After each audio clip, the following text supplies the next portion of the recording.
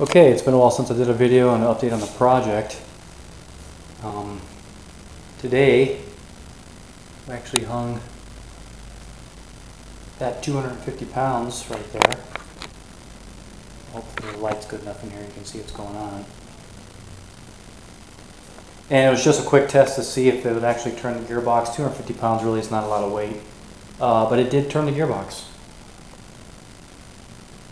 So we just hooked up a cable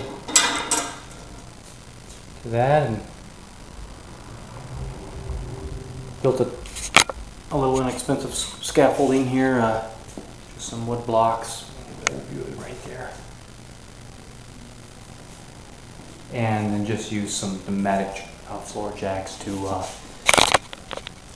to lift it up. So we had going on there, and that was just to see if the gearbox would actually turn. Were we having any kind of binding issues with weight? And it turned. It was only for a few seconds, but that's that's good. The next thing we're going to do is we're going to mount a winch, a pulling winch, so that we can actually lift the weight higher, something like that right there. Okay, $30 a part. Usually goes on boats. It usually goes on a boat trailer, sorry. So we're going to mount that in the back there, run on a separate cable,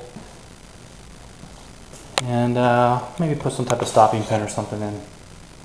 Probably mount up here and have to put another pulley in here somewhere, close to that wheel. Maybe like right here. Maybe somewhere along the line here, put another little pulley in the middle. And then just put the boat winch there and run a cable down there. Again, we're just in the testing phase here, so we got a long way to go yet. And my instincts tell me, based on what I saw today, to probably actually increase the gear ratio so that we can get more RPMs. But we're going to do some load testing and some things like that and see if the PMA is producing. And if you look at one of my other videos, actually I didn't run a video on that, but I bought a little RPM photo sensor. Very convenient little device. You just put little reflective tape on something like that, sprocket there, and then when the sprocket turns, I'll know what the RPMs are, so I get an accurate reading on RPMs and know what my voltage and ampage and all that is, wattage. So just a little update, let you guys know what we're doing. And today was pretty cool. Very good day, a little bit of a breakthrough day. And I'm going to keep moving forward. Once I get the winch installed, I'll be able to run tests, with a little bit more frequently and get some readings on the PMA here. So this is looking pretty good so far anyway. The framework held up really good with 250 pounds. I didn't hear any creaking. There wasn't any buckling. There wasn't any, hey, watch out, something's breaking. So again, 250 pounds is not a lot of weight, but an under load, I'm sure that PMA is going to require quite a bit more weight than that. But this is all a good sign. I wish I had run a video to show you how I built that little piece of 2-inch tubing with a threaded rod down the middle. I just put some washers down inside there around the threaded rod, and I don't know, the video is probably not going to pick that up, but one at the top and one at the bottom inside the tube.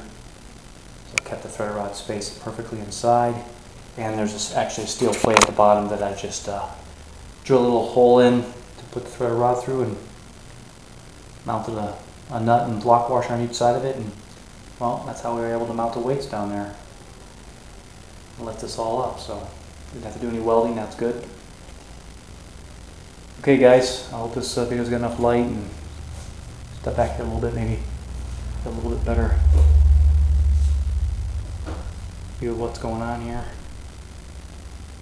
Cable runs up, goes to the wheel, right? Weight falls, turns that chain. Kind of hard to see, turns the chain right there. Chain goes down to the gearbox. And it's that sprocket right there.